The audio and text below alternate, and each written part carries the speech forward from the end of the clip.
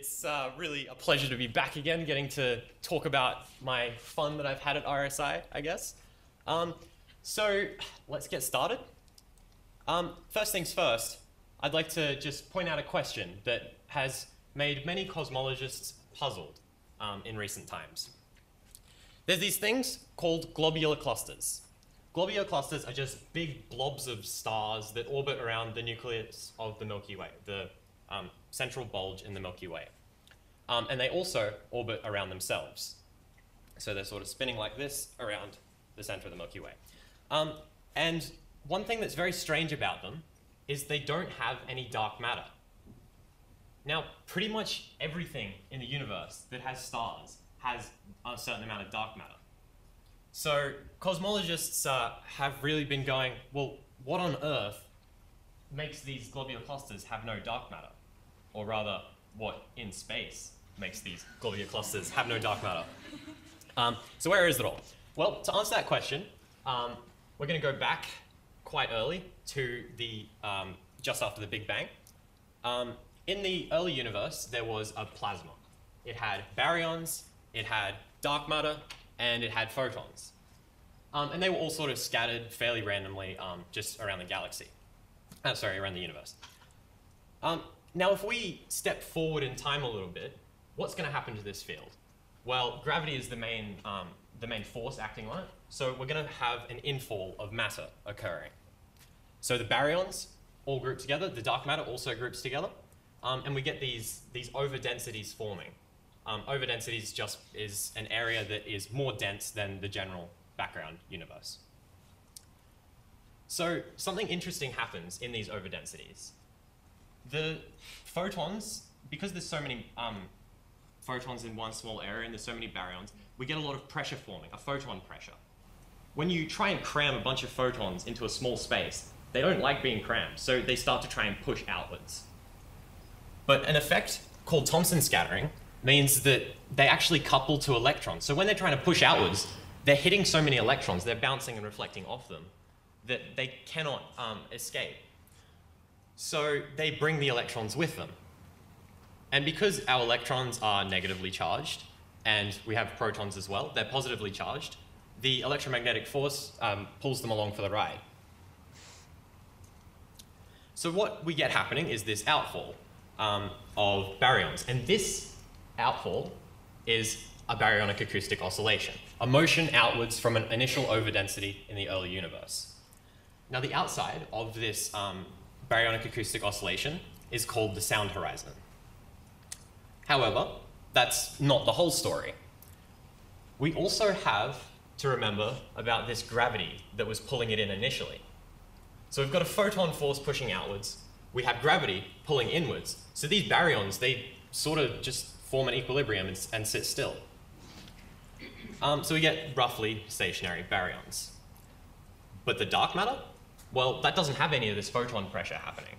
So the only thing the dark matter does is falls in. What this forms is a relative velocity between these two types of matter. So we've got baryons sitting still, and we have dark matter pulling inwards. This graph here, our axes, just to explain, we have the velocity relative to the initial overdensity on the y-axis, and distance away from the overdensity on the x-axis. And this Green's function is just the relative velocity between the two. So we see the dark matter is falling inwards towards the overdensity. It's got entirely negative relative velocity, entirely negative general velocity. The baryons out until the sound horizon, which we can see is this peak here at 150 megaparsec. The baryons are stationary until that point. Their velocity is 0. So we can see the Green's function tells us this total relative velocity.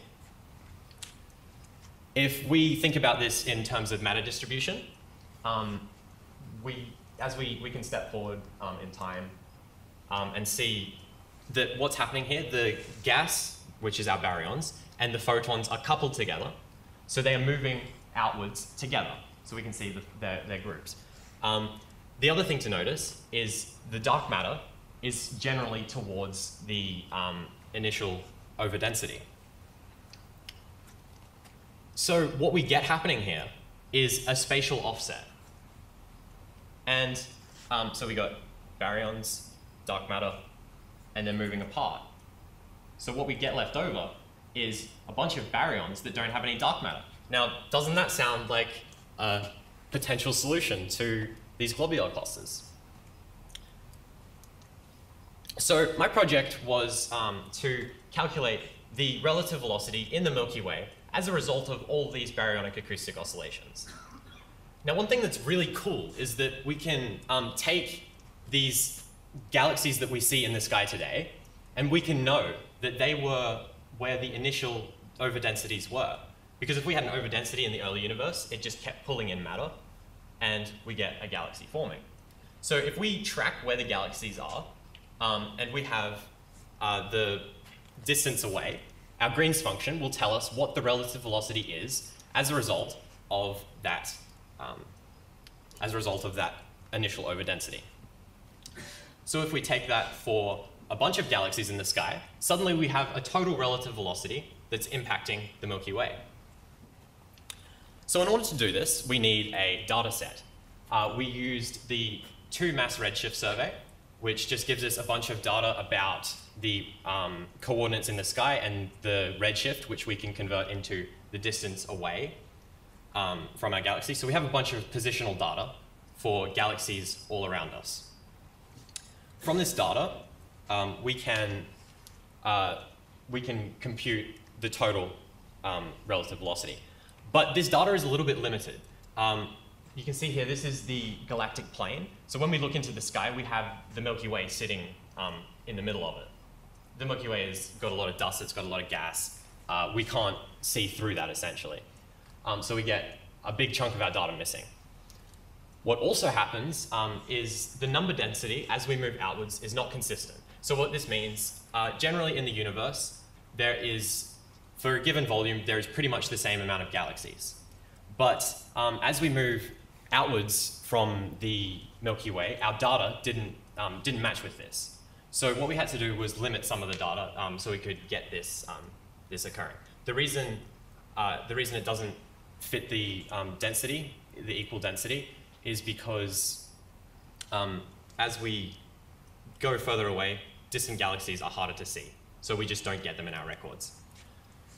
So yeah, we limited our data set, which unfortunately meant coming down from an expected 100,000 galaxies down to only 10,000. So there is a little bit of limitation here. But in the end, we plugged in our 10,000 galaxies and we calculated the total relative velocity based on those. So the reason, this is our x-axis relative velocity, our y-axis, and our z-axis. The reason these are in units of sigma is because generally it just makes a little bit more sense to look at how different they are. So then we can see how different we might be compared to others. So generally the one we're looking at here that's the most interesting is the x-axis. And a sigma value of 1.9 just sort of means we're slightly unusual. We're sort of on the, it's a little bit strange what's happening in the Milky Way based off our observations. So with our data, what we can start to do is draw some trends potentially. We can calculate what's the relative velocity here, what's the relative velocity in Andromeda, what's the relative velocity in all these other galaxies around us. And then we can draw some trends between the relative velocity and the amount of globular clusters we find, and start comparing and seeing if we can actually find a correlation between these. Also what we can do is generate some mock galaxy data, which looks very cool, and we can work out just how much this data matches, or just how much our calculations match what we would expect to find based on knowing all of the galaxies. So we don't have to be limited by only having 10% of the data. So that's what's in the feature. So I would like to make a few acknowledgements. Firstly and foremost, to my mentor, Dr. Zach Slepian. He is a total legend, and he made everything really easy and like explained things so well. I'd also like to thank Dr. Daniel Eisenstein, who's my mentor's mentor. He is one of the smartest dudes I've ever met, and he's really good at explaining stuff clearly. So those two work together and just help to clarify everything. I'd also like to thank my colleague, Andrew. We worked on this project together, and the collaboration made things run a lot smoother. I'd like to thank my tutor, Dr. John Rickett, for tons of feedback, my sponsors from the NYSF, the RSI, MIT, and the Center for Excellence in Education for making this all happen, and a bunch of RSI staff. Special mention as well to Abby for slashing me with some criticism that was really constructive, and he helped me refine and make things a lot better. So thanks, everyone.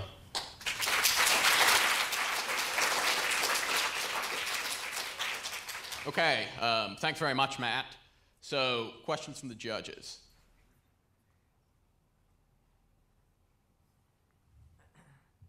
Hi, very interesting presentation. Thank you for bringing a topic that probably none of us really hear about a lot or relate to, and making it something that we can at least have a conversation about. My question is maybe something others are wondering. What is the day-to-day life of a researcher like for somebody doing this sort of research? Like, what do you physically do with them during the summer, the past month? So that question, just to make sure I got this right, is what's the day-to-day life for someone working in cosmology? Yes. Okay. So I worked at the Center for Astrophysics at Harvard University, and there's a lot of, I mean, it's the summer at the moment, so I don't know if that's actually proper representation of what life's generally like. But there's a bunch of PhD students, and they are some of the most casual, like, just cool people that you've met. There's a lot of social functions. There's 3 o'clock tea o'clock, which is just where we go out and have tea and talk about like our projects, collaborate, things like that. The actual research side of things, it involves, because cosmology is sort of hard to get observational data, because you either get it in a telescope or like just look up a survey. So it becomes just running lots of computer simulations. It's mostly out of the office. You don't generally walk up to the door and look through a telescope and try and get data like that. So yeah, there's a lot of office work, but there is a lot of collaboration. We also had pizza time, which was that was a pretty big highlight as well. So I have a question. So you mentioned that most observational data is collected by big telescopes, and I was wondering, is there an alternative, since your data set was so restricted by how much data you had to cut because you were looking at things very far away, is there an alternative data set that you could potentially use to confirm your results? Well, as an alternative data set, like, it's sort of hard because the main data set that fits our it's expensive to run these sort of things. So they don't duplicate, they don't double up. This is the one that fits us the most because we need data out to 200 megaparsec, and we need it all around us. So this is 2012 data. So until future data collection is done, that's really the only data set we have to work with at the moment. Still have questions? That was a very exciting presentation. And since I don't know the units, even the units, probably megaparsecs, far from us, from your field, I have a high-level question. You started with very nice explanation of mechanisms behind forming dark matter. And you posted the question why you didn't observe it in a specific location. So very high-level question, how your results prove or disprove the mechanism, or are supposed to prove. At that point, I kind of lost the logic. So without going to details, too many details. Okay, so the question here is, how does our results actually prove that we have, or why we have globular clusters formed? Why you don't have it in Milky Way? I think, I might be wrong, you said that in one specific location. You didn't have dark matter, and you said, why on the Earth, in the universe, we don't have it there? Was that? Okay, sorry, I'll clarify that. In the Milky Way, and in all other galaxies, pretty much every galaxy we've observed, we have this thing called globular clusters, which is just big groups of stars. Yeah. Inside these globular clusters, we don't find any gravitationally bound dark matter. So they don't have any dark matter sitting in them. You don't. They don't. Okay. Which is, it's quite strange. but there is a number of these in every galaxy. There is multiple globular clusters around all these galaxies. So what was the problem that you were addressing? What you were trying to understand? What we were trying to understand is how, or what's the reason behind these globular clusters not having dark matter? Not having dark matter everywhere. Dark matter is everywhere else, but the globular No, but clusters not in the clusters, okay. So then I get back to my original question. How your results help to understand why you don't have there the dark matter? Okay, so how do the results help to understand that? Yes. They, at the moment, they don't really. These results In In future. future? Okay, we will be trying to draw connections between the relative velocity in a galaxy and how many globular clusters it has. So if we look at the Milky Way and we say, okay, our relative velocity is about 1.9 sigma, Yeah. and we know it has, let's say, 150 globular clusters, Yeah. we can plot that. And then we move on, we go to Andromeda. We can say, okay, it has a relative velocity of 2 sigma, and it has this many globular clusters. We can start defining a trend between these two things. I kind of understood that. I'm sorry for taking time. What I'm trying to understand how, and I think I understand how you get from velocity the number of clusters. What I'm trying to understand how that helps you to explain why you don't have dark matter inside these clusters.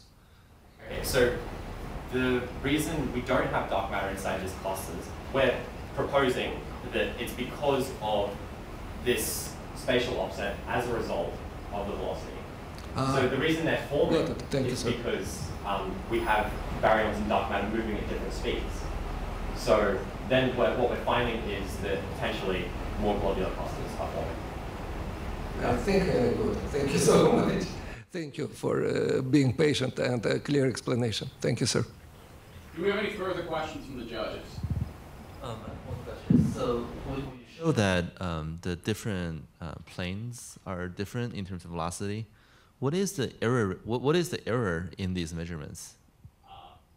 To be frank, the error is unanalyzed at this point. The result, we're working on that over the next few weeks. My colleague Andrew is continuing trying to get some error bars on this data. The reason is, as I said, we had 100,000 galaxies. If we want to get a proper result, we need to know where all 100,000 of them are. Currently, that's just not feasible. So we use 10,000, and we hope that they represent exactly what the actual distribution is. We don't know for sure if they do, and we'll be doing some further testing on our simulation data to work out if they can actually trace it effectively. Fortunately, we're out of time. Thanks very much, Matt.